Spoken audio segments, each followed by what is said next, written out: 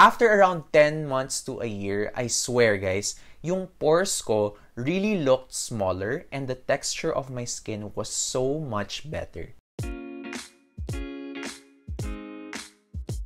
Hi everyone! Kamusta kayo? My name is Angelo. Welcome to my channel where we talk about skincare, and...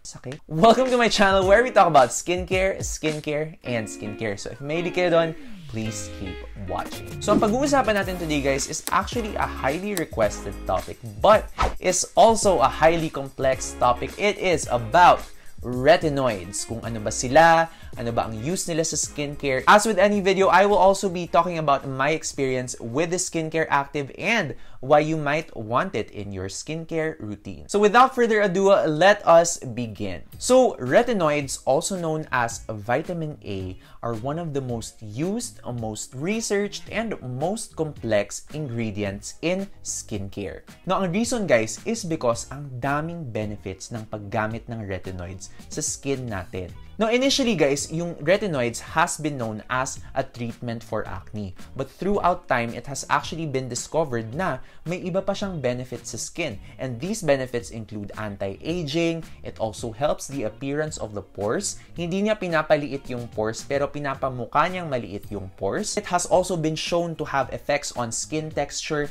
hyperpigmentation, sun damage. Ang daming excellent effects on the skin guys, and that is why retinoids are one of the most researched ingredient, one of the best ingredients that you can actually use in your skincare. Now, depende sa matotolerate ng skin nyo guys, or more importantly, kung ano yung ipaprescribe ng derma sa inyo, there are actually different kinds of retinoids. But in this video, I will be talking to you about the 3 kinds of retinoids that are very prominent or very present in the skincare world. Actually, hindi lang in the skincare world, parang in the world of dermatology.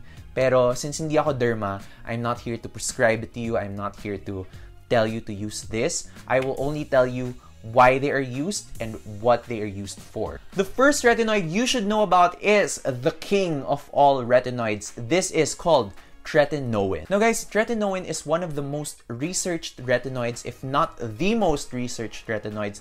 Lahat ng other retinoids na ni-research nila, compare their results to this retinoid. Ito talaga yung king. Ito yung the best of the best ng lahat ng retinoids. Simply because there's a lot of research that suggests that Tretinoin is effective on the skin. Now, gaya ng sinabi ko sa inyo kanina guys, initially, yung Tretinoin was just known to be a medication for acne. Pero yun nga, throughout time, it has been seen in patients na as they grew older, their skin quality also got better, as in parang very bouncy, very plump, very young yung skin nila. And that is when they discovered that Tretinoin actually has other benefits for the skin aside from just the treatment of acne. And since then, Tretinoin has been known to be the gold standard ingredient in anti-aging because ito yung main na tinatrust ng mga tao na ginagamit nila, and their fine lines and their wrinkles would soften or would lessen in appearance. But even if sa anti-aging lang siya gold standard, a lot of dermas, hindi ko sinasabing lahat, but a lot of dermas, including my derma, have prescribed Tretinoin as a treatment para sa acne, para sa hyperpigmentation, because again guys, gaya na sinabi ko kanina, effective siya for those issues. So examples of products that you can see Tretinoin in are products like products like Retin-A. So as you can see guys, branded na siya. So yung brand niya is Retin-A and then yung generic name niya is Tretinoin. So you can also find other brands of Tretinoin, but it is generally the same thing, parang gamot, because again, this is a medication. Yung mga ibang dermas din, pag nagpe-prescribe sila ng Tretinoin, usually, meron na silang available sa mga derma clinic nila. So, hindi mo na kailangan pumunta sa Mercury Drug para bumili ng Tretinoin. Tretinoin can also be found in products such as Maxi and RDL Babyface and other rejuvenating sets. Now, keep in mind guys, products like Maxi or RDL Babyface, meron silang Tretinoin pero hindi lang yun yung ingredient ng product. Meron din silang ingredient na tinatawag na hydroquinone, which you have to handle very carefully if you are using it, or better yet, consult your derma if you are interested in using this ingredient, kasi ayaw natin itong ma-handle ng mali, guys. Also, if you want a video of me talking about yung Maxi and RDL Babyface face in a more in-depth manner, do tell me in the comments and I will be glad to talk about it. So yun guys, actually readily available ang Tretinoin. It is over-the-counter in the Philippines, but there is one catch when using this product. Kapag gumamit kayo ng Tretinoin sa skin nyo guys, merong adjustment period wherein your skin actually dries up, flakes up, turns red, gets easily irritated. Minsan yung mga adjustment periods na to, magba-breakout din yung skin mo, or parang magiging very inflamed. And it is for this very reason guys na kapag gumagamit ng Tretinoin, it is best or it is very recommended for you to use it under the guidance of a physician or a dermatologist. Kasi sila yung magmo-monitor kung ano ba yung nangyayari sa skin mo while you are on Tretinoin. Sila rin ang magsasabi sa inyo kung ilang times a week ba dapat gamitin yung Tretinoin as a medication for whatever skin concern that you have, kung ano yung guidelines on how to use it para ma-lessen yung irritation sa skin nyo. Kasi guys, pag na-irritate yung skin nyo, it is not pretty. As in, ako personally, nakapaggamit na ako ng retinoids or Tretinoin and na-irritate yung skin ko and I did not like how I looked. So, if you want to use Tretinoin wisely, it is best that you consult with your derma para rin makuha nyo yung full benefits ng Tretinoin with the least amount of irritation possible. Sila yung magbibigay sa inyo ng instructions. So yun guys, Tretinoin, while it is the best retinoid that you can get out there, it has a risk that it can irritate your skin or merong adjustment period. Kaya throughout time, there are more kinds of retinoids that have been developed na lesser amount of irritation yung makukuha mo from them, but you still get somewhat yung benefits na makukuha mo from Tretinoin. So an example of these next generation retinoids is actually the kind of retinoid that I am using right now.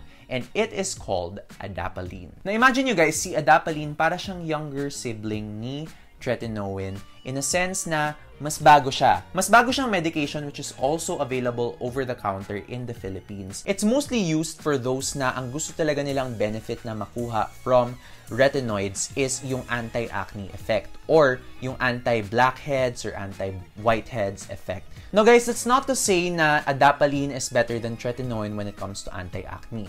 It's just that some people tolerate Adapalene better than Tretinoin because compared to Tretinoin, Adapalene actually has a lesser chance of irritation on the skin. Pero again guys, I am not saying na hindi kayo may irritate sa Adapalene. It is just that the chances are lower. Pero ako personally, nagkaroon pa rin ako ng adjustment period sa Adapalene wherein my skin was more sensitive than usual.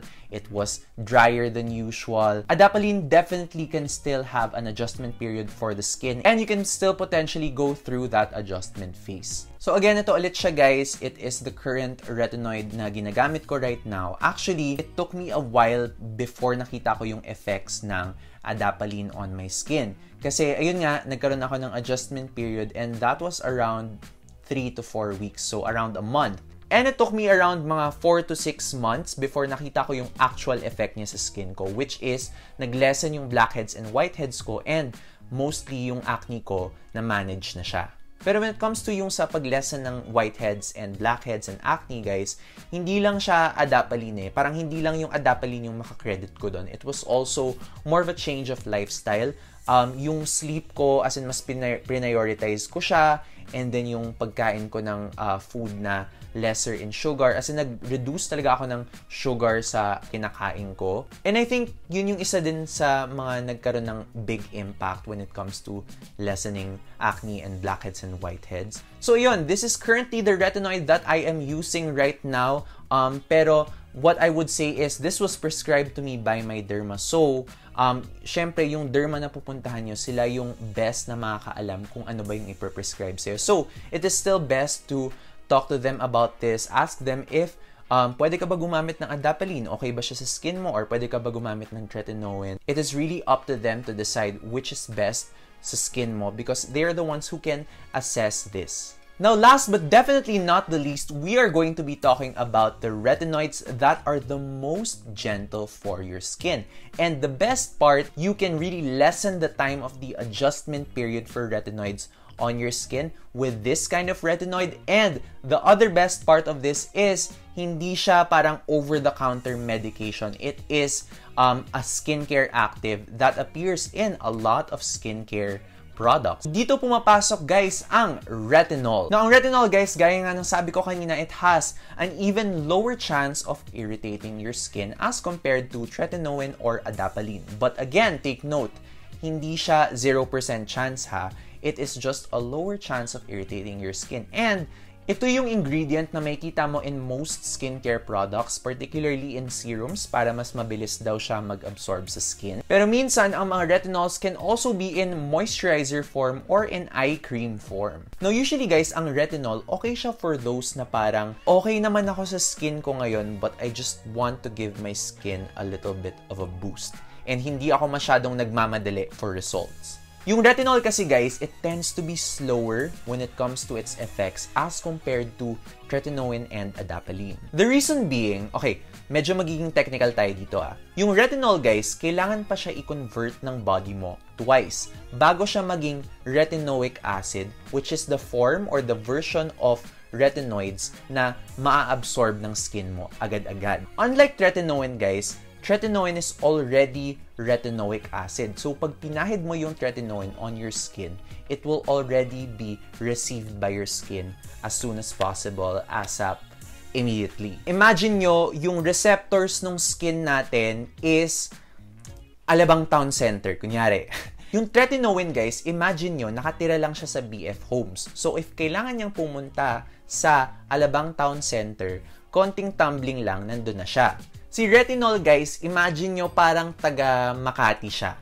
So, ang gagawin niya is, kailangan niya papunta ng Magallanes and then kailangan niya pa magbayad ng toll bago siya makapunta sa Alabang Town Center. So, parang ganun yung comparison guys. Sana nagets nyo kasi sobrang konyo burgis nung example na yun. So, naging experience ko sa retinol guys was a few years ago already. Luckily, available na agad yung The Ordinary during that time. So, bumili lang ako. I think it was the 0.2% retinol in squalene. Actually, yung parang series na yun, it also had 0.5% and 1% retinol. Siyempre, nabasa ko na it can be potentially irritating to your skin, diba? So, medyo natakot ako. So, sabi ko, okay, start tayo dun sa lowest and then we'll see. Ginamit ko lang siya 3 times a week, MWF. Tapos yun guys, actually, in all fairness to the product, wala akong parang adjustment period that I had to go through.